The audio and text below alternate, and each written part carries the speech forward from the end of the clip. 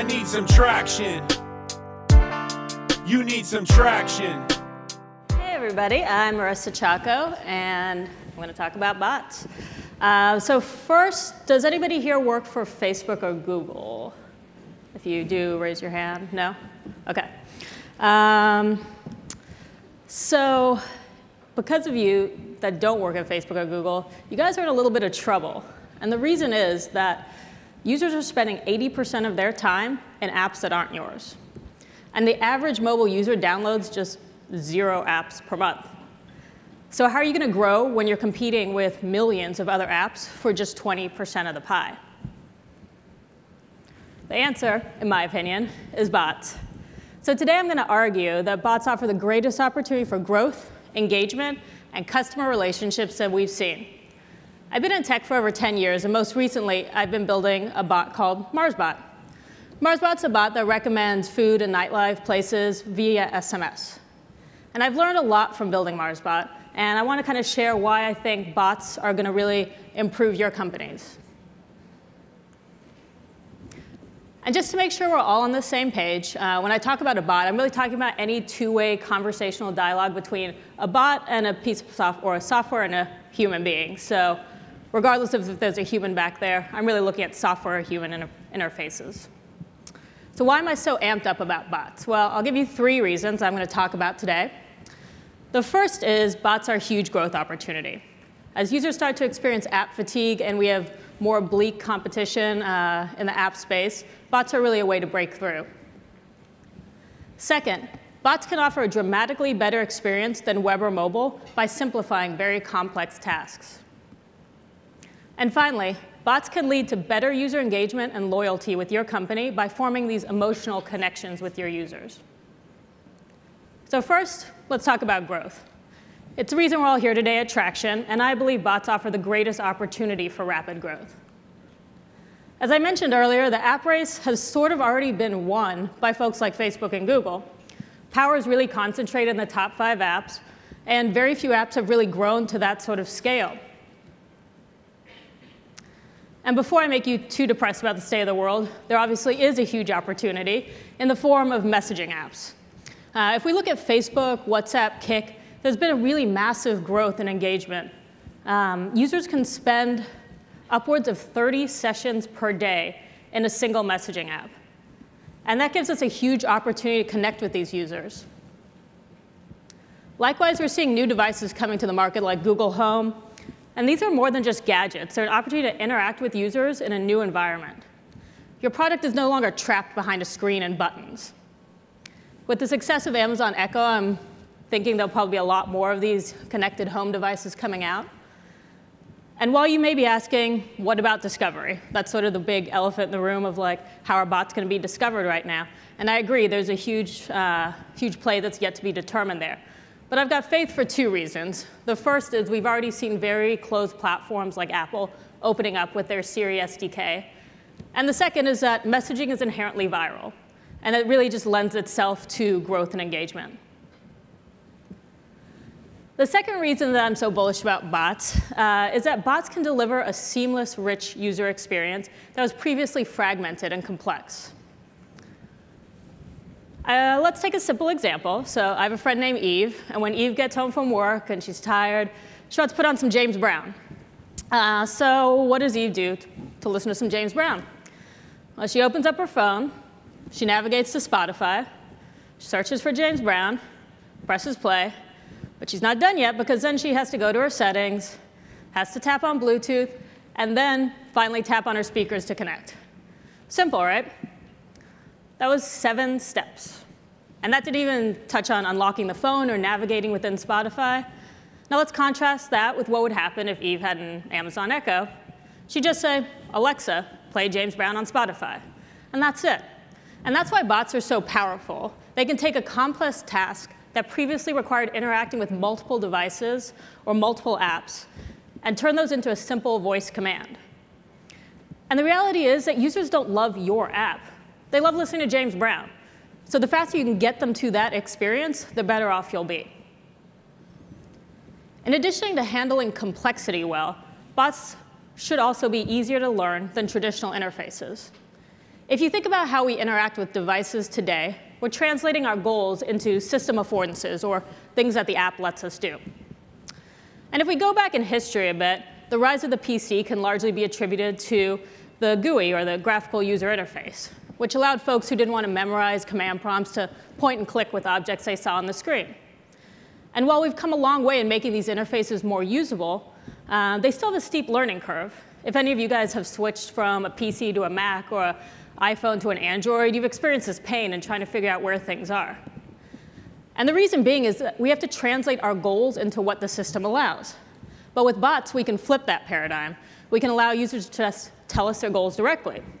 I don't know if you guys watch Seinfeld, but there's this example from when Kramer's pretending to be Mr. Movie Phone, and George is trying to type in the digits that correspond to the movie he wants. And in the end, Kramer's just like, why don't you just tell me the name of the movie? And that's like so much easier, right? It's this ability to simplify those complex tasks and allow users to talk in terms of goals rather than navigation that gives bots a huge advantage over traditional apps. The third reason I think we should be investing heavily in bots is the opportunity to form stronger relationships with our users by creating this emotional connection. If we back up a second, let's talk about anthropomorphism. It basically means giving human characteristics to animals, events, objects, or software. And we do it as humans because it allows us to understand complex things. And in the realm of technology, we've already been treating computers like humans for a long time. They have a memory, they catch viruses, they go to sleep, they speak a language. And with bots, we're really taking this human-computer relationship one step further. I want to share with you this fascinating study that was conducted 20 years ago in the UK. Researchers instructed participants to interact with 3 different experiences, and their goal was to get $100 out of their checking account. The first experience was a standard ATM. The second was a bank teller or a cashier. And the third was this sort of Frankenstein financial user interface with a personality that they called Granny. And Granny was this goofy drawing of a grandma that guided you through your ATM tasks, which I know what you guys are all probably thinking. A grandma trying to navigate you through an ATM sounds like a nightmare. But the results were pretty interesting. After users experience all 3 of these, engage with all 3 of these experiences, they were asked to list out adjectives to describe each one. And researchers examined and categorized these responses, and they saw an obvious pattern with the ATM. People usually associated functional benefits. For example, it's reliable, it's mechanical, it's efficient. What was most surprising was how participants described Granny in contrast to the human cashier. Researchers found that Granny was described using more social attributes like chatty, personal, engaging than the human cashier.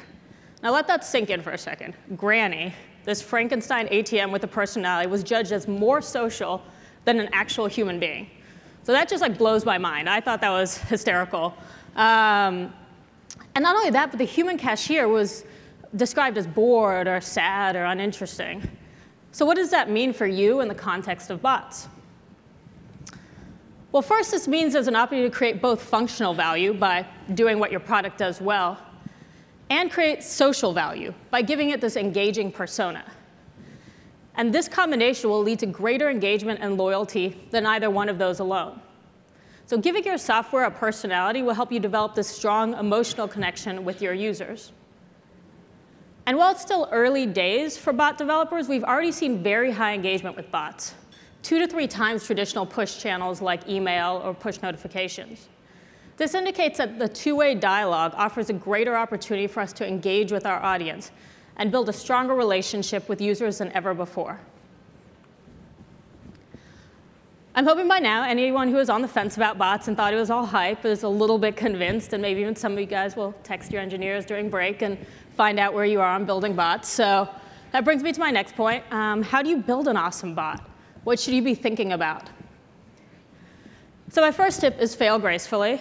I love this video. It's from DARPA Robot Fails, if any of you guys have seen those. Just like you provide feedback mechanisms in your app when users do something they shouldn't, you should be providing the same feedback mechanisms when your bot does something it shouldn't be doing. Users often mistakenly think bots can do a lot more than they can because bots speak like humans because humans write the dialogue for bots, but bots can't understand that way. So if we take, for example, something we did in MarsBot, we want to separate out the failure reasons. So was it background noise? Did they not use the right keywords? Was it outside the domain of expertise? It's important to clarify the failure so users can correct the issue. In this case, we changed kind of what was a useless error message, sorry, I don't understand, into something that guesses what the user was trying to do, which was find sushi, and suggests a specific syntax that would actually correct the issue. And this lets the user kind of get out of their predicament. My second tip is to build the simplest thing first, or kind of the microbot. While apps provide physical constraints and visible clues as to what they can do, bots provide far fewer, which can leave them very error-prone. As a developer, your job should be to educate users in terms of your domains of expertise. Like you would never ask the kayak app to what the weather was in San Francisco. You would never ask the weather app the cheapest flight to New Orleans. But bots are a whole different story. And users tend to perceive them more like Google search, where anything is possible until you specify. So focus on your domain of expertise and having a very high success rate there before you branch out and try and do everything the user will ask for. And my final tip is obvious, but I've seen folks make this mistake already. Don't rebuild the wheel. Leverage your existing strengths. For example, don't build your own bot platform. They already exist, and they have hundreds of millions of users. So take advantage of the growth opportunities there, where your existing and prospective users are already spending tons of time. When we built MarsBot, we decided not to build our own in-app chat, but we took advantage of SMS. It was a natural channel for dialogue, and we knew SMS would be on the homepage of almost all of our users. Likewise, don't build things you don't have to. So at Foursquare, we had great natural language processing capabilities around food and drink and location. And rather than try and build up our capabilities in other areas and handle really complex responses, we decided to focus on what we do best, which was providing personalized recommendations. And we're relying on open source libraries to enhance those capabilities in the future. I'd assume most developers here are in a similar place and don't have the data resources of a Microsoft or a Google or an Apple, so don't waste your time with that. They're giving theirs away for free, so take advantage of the resources going into the ecosystem. I'd like to end with one of my favorite quotes. It's by Nicholas Negroponte, who is one of the founders of the MIT Media Lab. And he said, it's not computer literacy we should be working on, but sort of human literacy. Computers have to become human literate. So in conclusion, I hope I've convinced you all why bots are more than just hype. Bots represent a huge opportunity for us to grow our products, deliver seamless experiences, and foster stronger relationships with our users. I'll hope you join us in the bot revolution. I'm Marissa. Thanks for your time.